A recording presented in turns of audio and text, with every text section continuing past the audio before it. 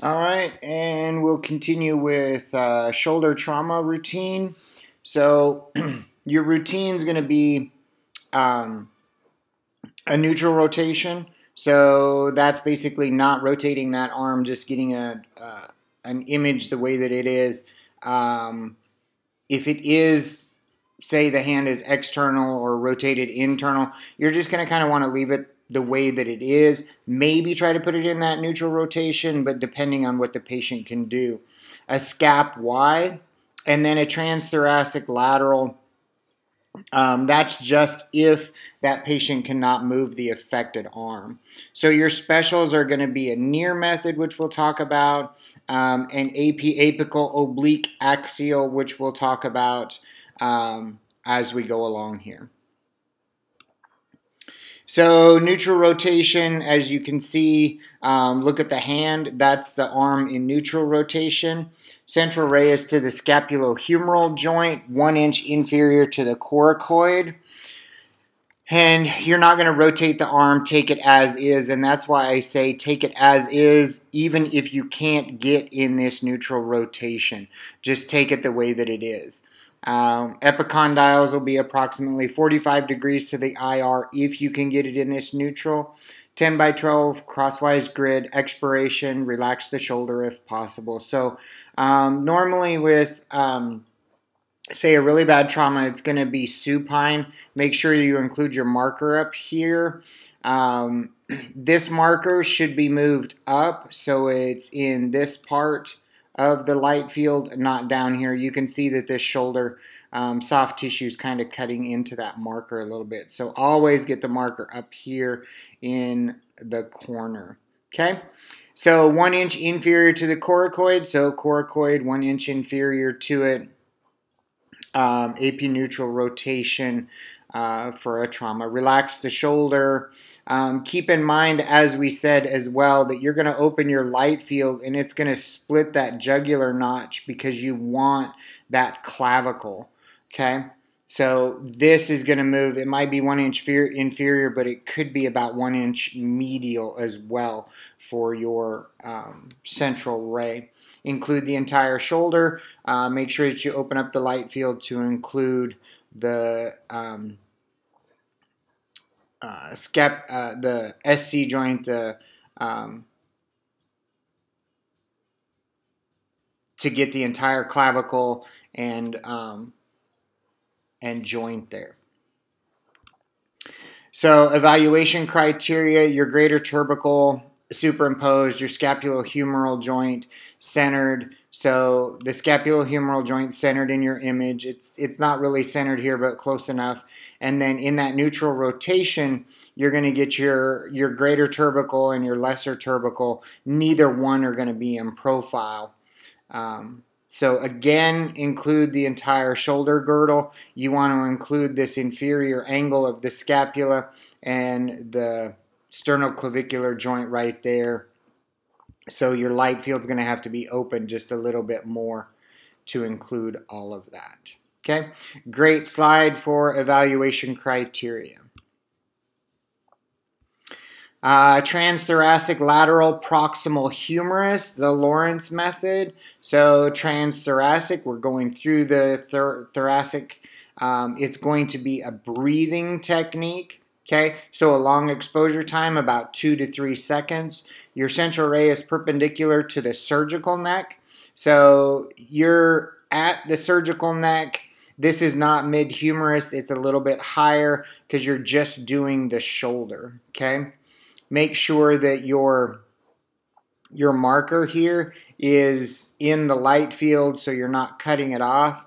You're going to use a 10 by 12 lengthwise with a grid. The affected side to the image receptor, and the unaffected arm, you're going to raise it up as much as possible out of the way. If this patient's not able to move this shoulder up and out of the way, you're going to angle 10 to 15 degrees cephalad, and it's going to automatically move that shoulder up and out of the way of the image. So you have a couple of choices there. You're going to want to get it out of the way as much as possible, but if you can't get it up like this, go ahead and throw a 10 to 15 degree angle on that. and you'll get a good image as well. So evaluation criteria, these are always good slides to refer back to. So a transthoracic, you're going to get your proximal humerus. It's going to be clearly seen. The humeral head and glenoid cavity is going to be seen. The humeral head is in a neutral rotation. So you can see your humeral head, the head of your humerus here. There's a scapula here. The other humeral head is up here out of the way, so they were able to move their arms.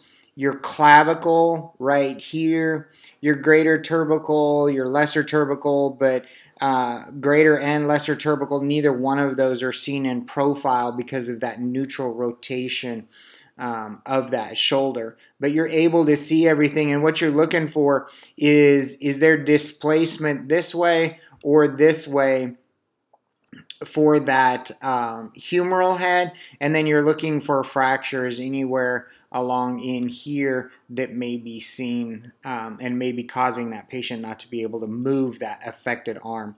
Watch the marker here. You don't want your marker in this anatomy. You want this marker up here out of the way in the corner like we've talked about. And then always designate the side closest to the image receptor if it's the right side, or the left side next to the image receptor. So your scap Y, you're rotating into an anterior oblique or a posterior oblique about 45 to 60 degrees, the affected side towards the IR. In an LPO, RPO, it's the unaffected side is going to be rotated away from the IR. So keep in mind, PA is the affected side.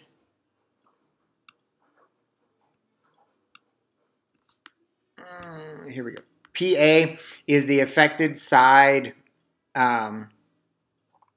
to the IR, okay? And you can see that here. So you've got a PA image, which is going to give you an RAO or LAO, is going to be the affected side closest to the IR. In an AP scap Y, it is going to be the affected side is going to be away from the IR, okay? So away from the IR, PA image is the affected side next to the IR, okay?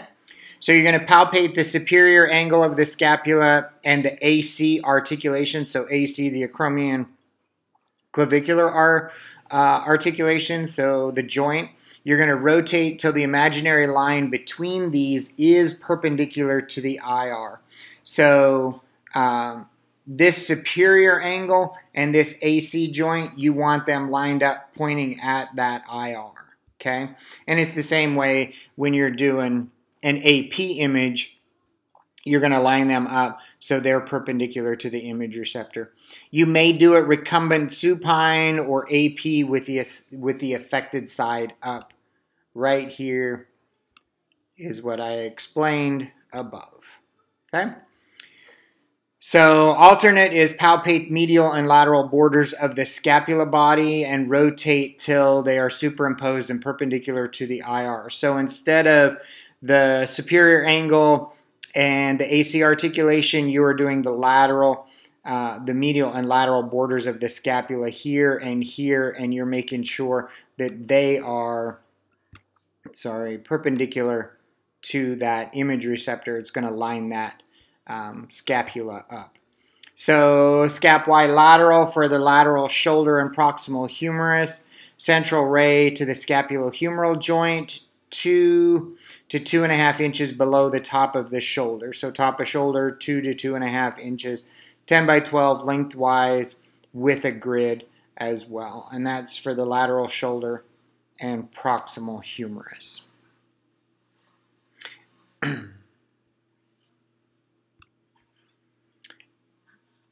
This one's showing a dislocation, so it's an anterior dislocation.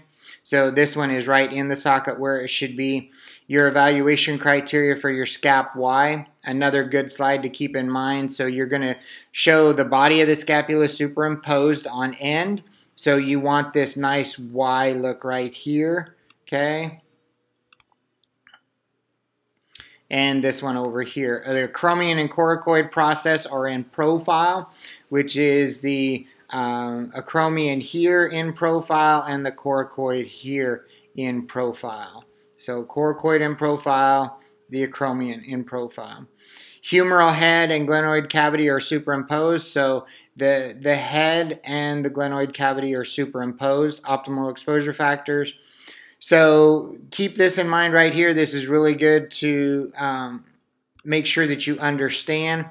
So humeral head inferior to coracoid with anterior dislocation is the most common. Humeral head inferior to the acromion with posterior dislocation is the other way that it's dislocated. But the most common is the head is inferior to the coracoid, anterior dislocation. All right. So outlet projection, the near method. So near method, outlet projection, specifically demonstrates coracoacromial arch for possible shoulder impingement. Your central ray is 10 to 15 degrees caudad, and you can see this angle 10 to 15 degrees caudad. Position is for a scapular Y lateral, and then angle your central ray. So your position is position for a scap Y, and then you just throw this 10 to 15 degrees caudad angle on and into that same central ray, that same positioning spot right there, and that's going to get the near method. So the near method is just a scap Y with a 10 to 15 degree caudad angle. Evaluation criteria for the near method, the scap Y lateral projection. You're looking at the supraspinatus outlet is open and in profile right here, okay? So the supraspinatus CR is perpendicular, and now you're seeing the outlet projection with the near method. So you can see that difference right here as compared to here. So it demonstrates the coracoacromial arch, this arch right here. You're not seeing that arch there. So see how this humeral head is up, and now this humeral head is projected down. You're coming right into here to view that, okay? So it's throwing that down. You're coming in at an angle down, throws this down, and then you can see that arch a little bit better. Optimal exposure factors. AP, apical, oblique, axial, the Garth method. So you're a 45-degree rotation of that patient. So the affected side is to the image receptor. Your patient is about 45 degrees. Your central ray is coming right in there to that scapulohumeral joint. So 45 oblique, affected side is towards the IR. Your CR is 45 caudad as it comes down. So it's a 45-degree caudad angle on your central ray. The central ray is to the scapulohumeral joint. You can see that scapulohumeral joint right there. That's where your central ray is coming to. 10 by 12 lengthwise and a grid. So 45 degrees caudad, 45 oblique, affected side towards the IR for the patient. It's going to throw that humerus and the humeral head down, and you're going to be better able to visualize that scapulohumeral joint. So the humeral head and glenoid cavity and neck are free of superimposition. So you've got the neck, the head, the scapulohumeral joint free of superimposition. Scapulohumeral joint is centered to the image receptor, and then optimal exposure factors. So AP and AP axial clavicle, AP and AP axial. So they're both AP. It's just one has an axial angle on it, 15 to 30 degrees perpendicular to the mid-clavicle. Angle more for asthenic patients. So the thinner the patient, the more angle. The thicker the patient, the less angle. So you can say that this is thin. So 30 is a T. 15 you can say is F for fat, E for extra large, whichever one you want to do. So the AP for everybody, CR is perpendicular to the clavicle. Your 40-inch SID for both of them, 70, 75 kV, and you're coning down to the clavicle. So the clavicle kind of runs like that. So you want to make sure that you are open superior and inferior enough to get that clavicle. As you do the AP and you've got your central ray is going to stay the same. So where you're angling to for the center is the same. You're just angled up either that 15 or that 30 degrees to that mid clavicle.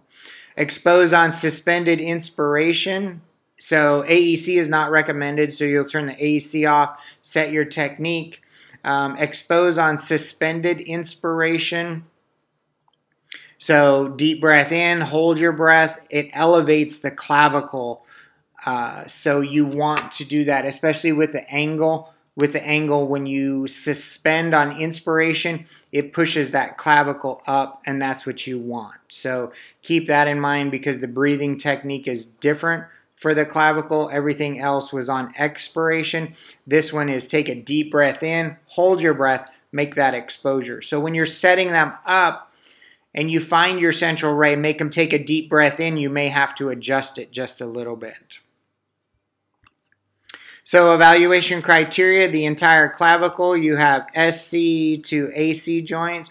So you want the entire clavicle, four-sided collimation, side to side, top and bottom, optimal exposure factors, and then the AP axial. The most important thing is you need to see more of the clavicle above the ribs. So you want to see over half of that clavicle above the ribs. This is the first rib here, and you have just this little bit of the clavicle that's laying over top of it. So the majority of this clavicle is imaged above the ribs. So you can see where this, on an axial, it has moved this clavicle up into this position up here, and that's what you want it to do. So AP and your axial is going to move your clavicle, most of it above the ribs. AC joints, so acromioclavicular joints here and here, is with and without weights. So you're going to do one with them just standing there, and then you're going to give them weights to hold and then take another one. So with weights and then without weights, bilateral. So you're going to be using a 14 by 17. It's going to be crosswise, and then you're going to collimate your light into that AC area. So 72 inches, a grid, and then on expiration. Take a deep breath in, blow it all the way out, and then that's when you're going to make that exposure. Okay? So no angle, it is perpendicular. Alternate supine position. Place the patient on their back on the table, and then once again you're going to be 40 degrees, and you're going to be into that into the AC joints. Small collimation. You're not going to collimate the entire length. You just need that 14 by 17 to get the width for that patient. So evaluation criteria, both AC joints, and this is why you need the 14 by 17 to get the width on here. Otherwise, you're going to miss having both AC joints on there. You can see this one has with weights, and you're showing those AC joints are open. This is without weights, and the AC joints are a little bit more closed. So both AC joints demonstrated no motion. So make sure the patient holds still. Optimal exposure factors, correct markers visible. Close collimation is evident. And a lot of times techs do put both markers on, so a right and a left. Just depending on who you work with and where you're at, it doesn't hurt to put both markers on. Just make sure whichever marker you put on, it is the correct side, the correct marker. AP scapula. So a breathing technique, and the reason you need the breathing technique is because the scapula is closest to the image receptor. The ribs are overlaying that scapula, so you need a breathing technique. Your central ray is 2 inches inferior to the coracoid plus 2 inches medial from the lateral border. So coracoid, 2 inches down, and then 2 inches from the medial border of the scapula to get that central ray. You'll use a 10 by 12 lengthwise with a grid around 70 to 80 kV, a 40-inch SID, so you're going to have a close SID, and then you want that arm away, so abduct the arm 90 degrees to pull scapula off of the ribs. If you can do this, that's great. If the patient needs to do this, that works as well. You can also just bring the arm out as long as it's away from the body is all you're looking at. So just judge your patient to see what they can do. If they can bring that arm up and out of the way like that, or like I said, they can bring it this way, down next to them, or at least away. Okay? If you can't get the 90 degrees, depending on your patient's mobility. Evaluation criteria, the entire scapula. So you have the inferior border, you have the superior angle, you have the glenoid humeral, you have your axillary border, and your vertebral medial border. Lateral border of scapula is free of ribs and lungs. So this lateral border, the ribs are free of that lateral border. Optimal exposure factors. The ribs have been blurred so you can see that scapula through those ribs. So for the body of the scapula, lateral scapula is a scap Y. That's all it is. Lateral scapula, scap Y. Across the arm, across the chest. You're just trying to get that the affected side, that arm out of the way. So bring it over to the unaffected side as much as possible. See central rays to the midvertebral border. So midvertebral border, you're still lining up your medial border and axillary border, or your AC and your vertebral border perpendicular to that image receptor. From PA, you rotate 45 to 60 degrees just like a scap Y until the imaginary line, the superior angle of the scapula, and the AC is perpendicular. It's essentially the same position as the scap Y lateral trauma shoulder. And I don't think,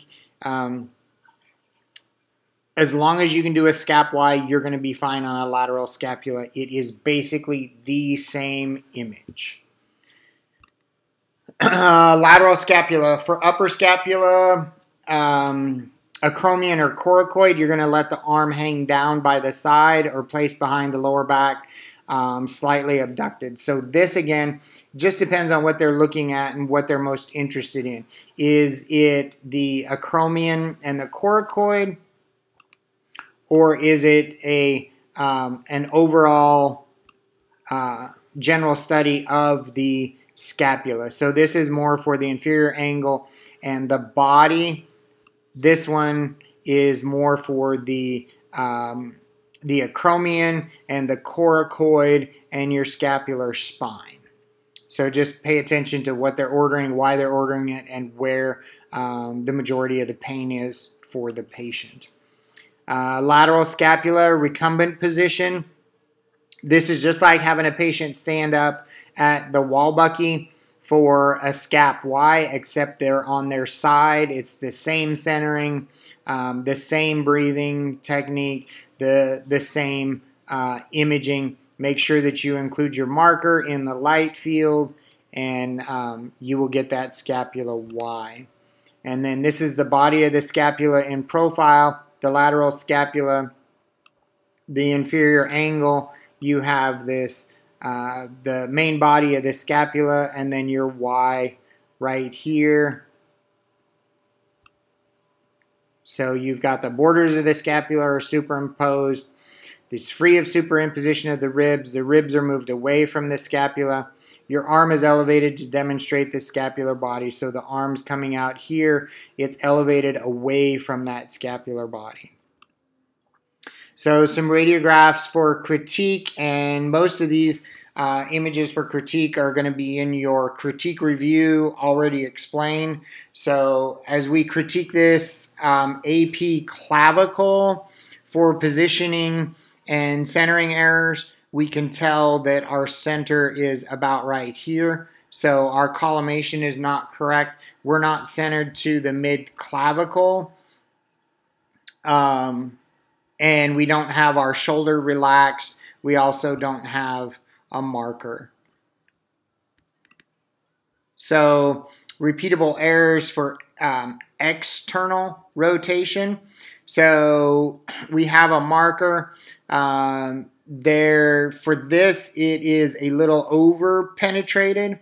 So the technical factors were a little bit high. And then if we're doing an external rotation, we are not seeing our greater turbicle. So this to me looks like it's more of a neutral rotation on that arm. So we're not meeting the external rotation for the image that we are trying to take.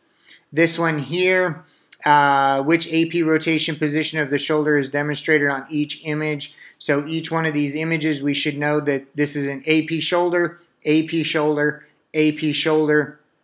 This is internal or external rotation. External rotation shows the greater turbicle.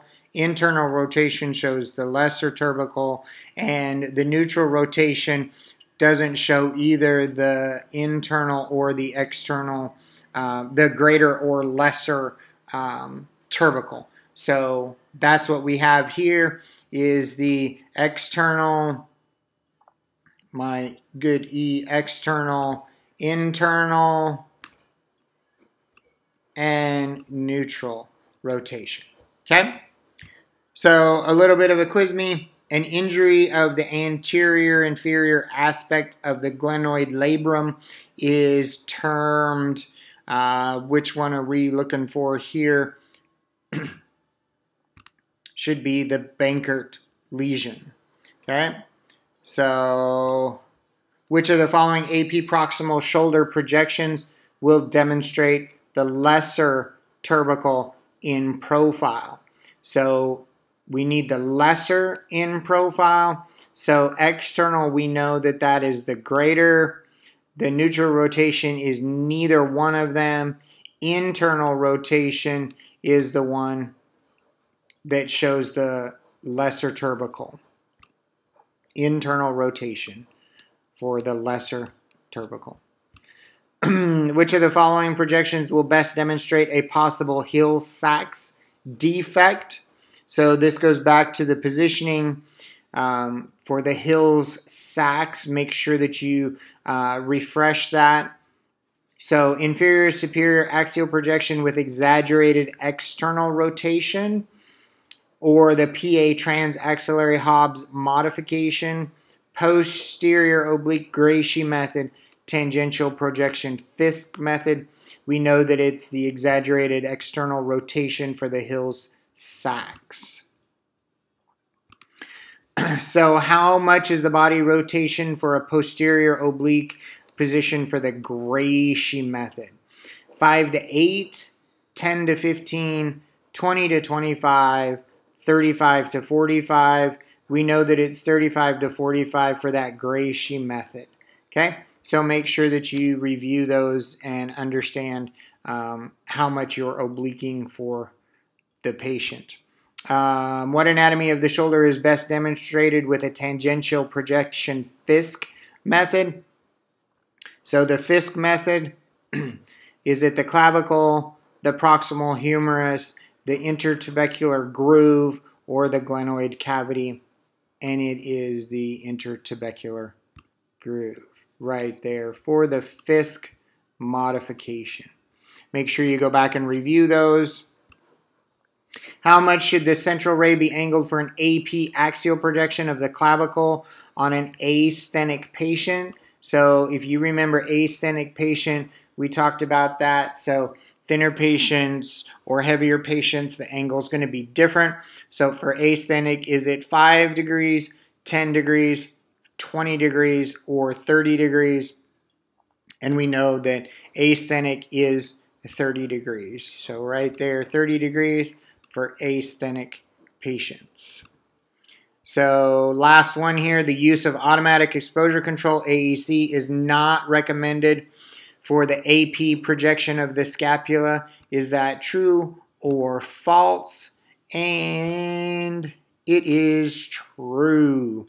AEC is not recommended for the AP projection of the scapula. All right, that's the end of it. If you guys have any questions, we will get back to it on our next meeting. Hopefully you review these. Have any questions, please let me know. Thank you.